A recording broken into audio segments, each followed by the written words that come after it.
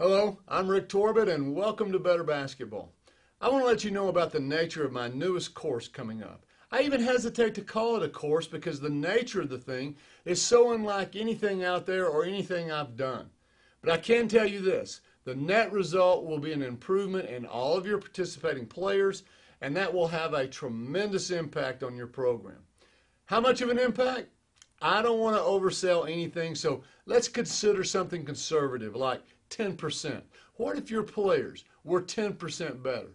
Without changing anything else, without changing your offense, your defense, your coaching style, without getting better as a coach, without better practice plans, how would 10% better affect your team, your winning percentage?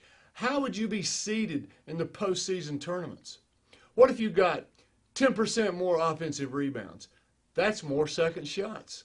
What if you got 10% more defensive rebounds? That's fewer second shots for your opponents.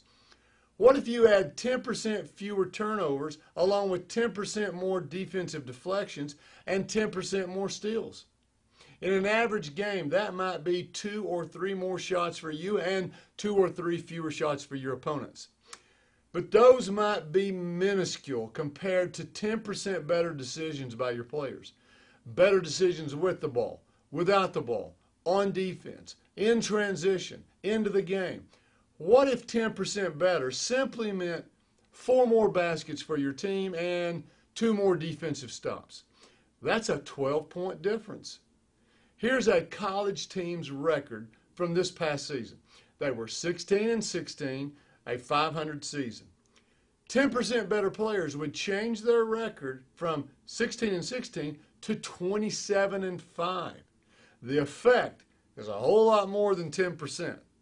That's why I can't wait to tell you more and eventually get this into your hands and the hands of your players. I have more coming your way.